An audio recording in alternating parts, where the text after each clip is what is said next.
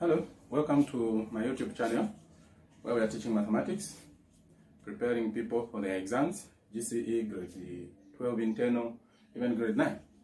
Okay, make sure that we keep glued to this channel so that we can write our exams in peace. Okay, so we're looking at sets, and under sets we're going to look at the number of elements. When we're given the number of elements in some set, and also how do we find the number of elements in that particular set that is been given. Everything is given in the form of a number of elements, and number of elements. Okay, so here we have 4 examples. Okay, we have these 4 examples that I want us to look at. So let's start with the first one. It's easier to use a Venn diagram here, even when they have not requested you. It's easier like that. So what are we supposed to do here? Let's come up with a Venn diagram for the first one.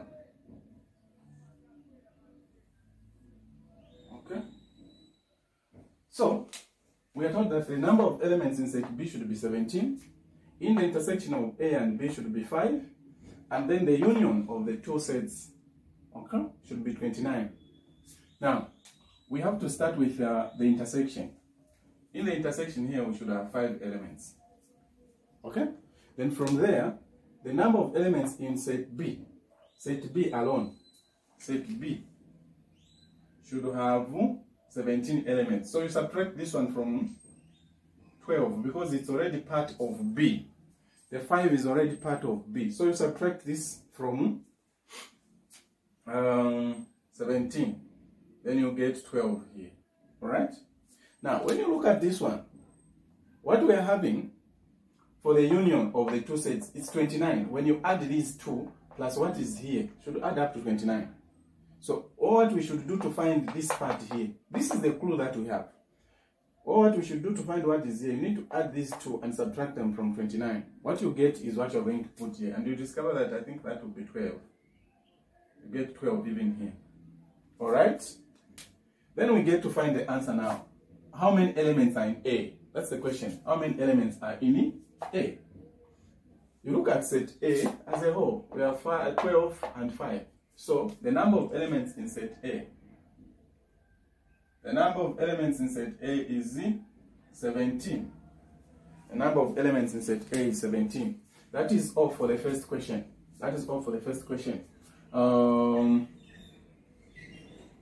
Okay, the second one, I think there's a part that is missing. Supposed to find the number of elements A union B complement. Oh yes, I left out that part. So let's come to B. The number of elements in the universal set, we have 16. In A we have 5. In the intersection we have. In B we have 10. Then find the number of elements that are outside both sets. That's what we are told. And that is what we want. So I can also bring the same part, the same question here. Have our A and our B. Okay. A, B, the universal. So we should start with the intersection. Our intersection is 3, which is common in both sets. Then we come to 5. 5 has how many elements? 5 should have, A should have 5 elements. Now we already have 3 in A, so the 2 is what we're going to write there. Then B should have 10 elements. We already have what? 3, so 7 must be here. Okay? Then when you read the question, we're told that the universal set has 16 number of elements. So you look at what we have here, you add all these, then subtract from 16. What will remain, you put it outside here. So this is 10, 12. So we have 4. Alright? We have 4. Now, we can come to answer this question. The number of elements that are in A union B complement. It means those elements that are not part of these 2 sets. And those elements, it's this 4.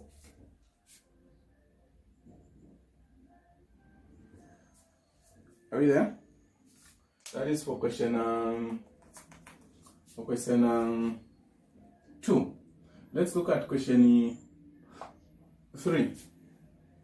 Let's look at question 3. Okay. Question 3. Allow me to put the Venn diagram here.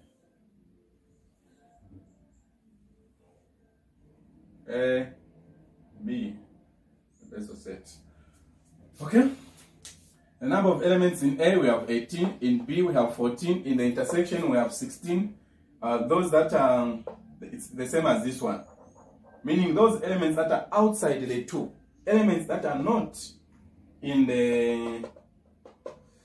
any of these 2 sets, it's 2, so the 2 must be outside there. That's what this means here. The intersection, what do we have? Intersection we have 6 here. Then now we come to B. B should have 14 elements. And then what do we have? Already we have 6. So we have to subtract this one from 6. You get 8. A should have 18 elements. You subtract this one, the 12 from 18. What do you get? 6, I mean. 6 from 18, you get 12. Alright? Having done this, now we can come and answer the question. The union of A and B, the elements that are found in A and B, these are number of elements. Remember, these are number of elements. These are number of elements. So, here, the number of elements in this set, please, we are not listing, we are looking at the number of elements. So, we ought to add these. Yeah. So, this is 20, 26. We are looking at the union just. Okay?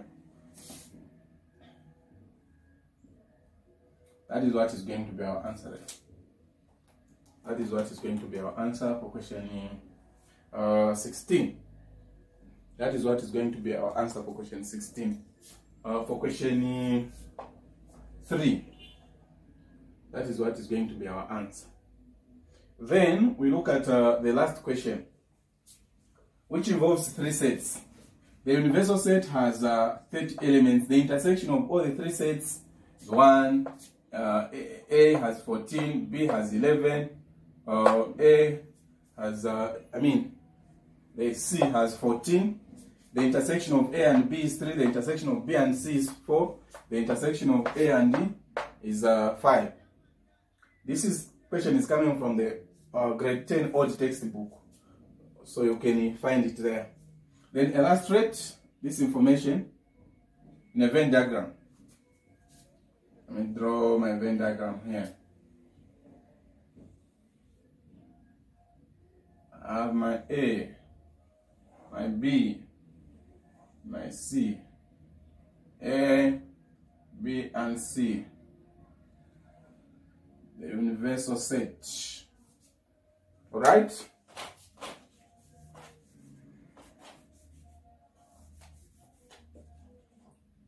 So we start with the intersection. Let's pay attention. We start with the intersection of all the 3 sets. The intersection of all the 3 sets is what? It's 1, which is this one here. Okay? Then now we come to this. This is what I was explaining on the other part, on the other lesson that we have. Then we come to these 2 sets now. So we can come to the intersection of A and B. The intersection of A and B is this one. In the intersection of A and B, we are told we should have 3 elements. Now we already have 1, so the remaining 2 is what we're going to put here. We move to the next one. The intersection of B and C should have 4 elements. Now we already have 1, so 3 is going to be here.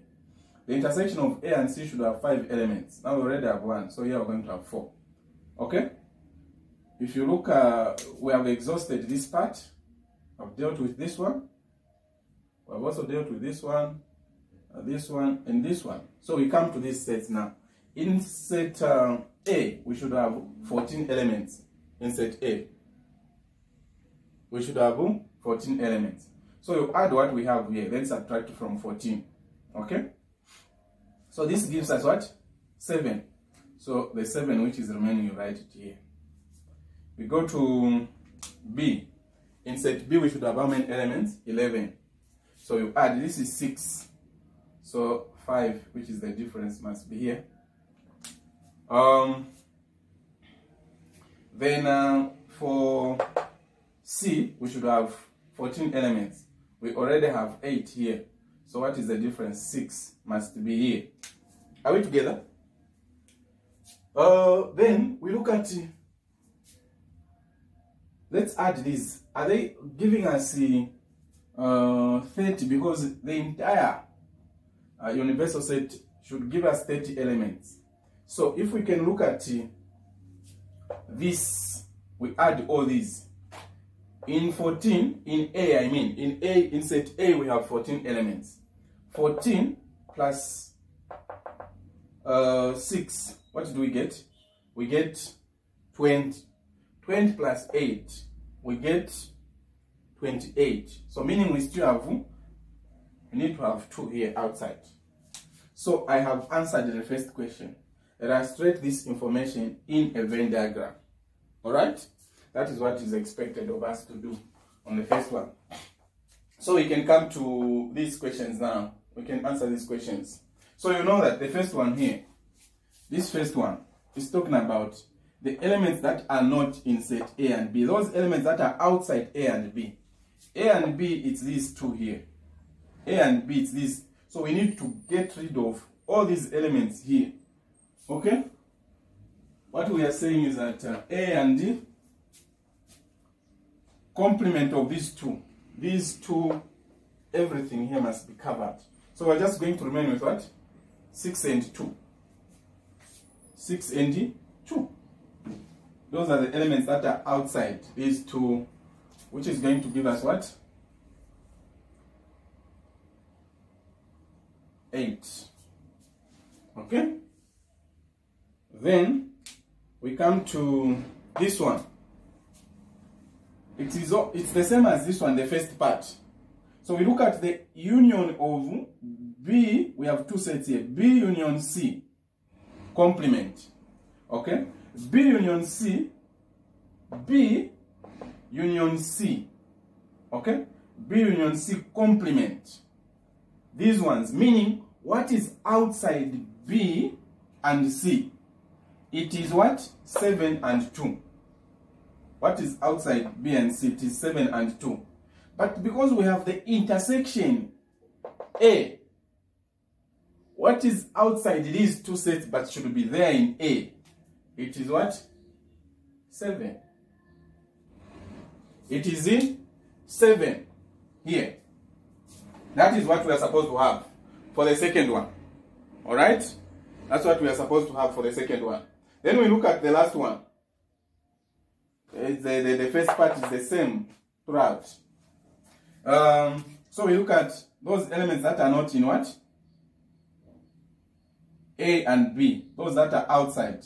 You realize that this one is the second as it's the same as the first part. Those elements that are not in these 2 sets, it's what? 6 and 2. Okay? 6 and 2. Then plus. Now in this case we are getting union. It means everything that is in what? That is in C. So we need to, our answer here is going to be, what is outside these 2 sets? It's, if you want you can say we have 6 and 2 for the first one. Then the second one is going to be the entire 6, what? C, which is all these elements here. So we have 6 and this one, it gives us 10, then plus these ones 14. Now we cannot add this 6 also because we have already added here. So you add these 2 to get 16.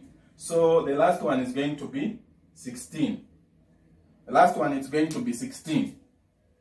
These are the answers and this is what is expected of us to do when we are given such a question in the exam. When we are given such a question in the exam, this is what we are expected to do. And I'm sure you won't have challenges with this. So I've got an exercise that you're supposed to try out. I copied it on a piece of paper. Let me see if I can just give you to capture the same exercise. Alright? It's here. I hope you'll be able to see it. the exercise. This is what I want you to do. Okay. Thank you very much for watching. Wait for another lesson.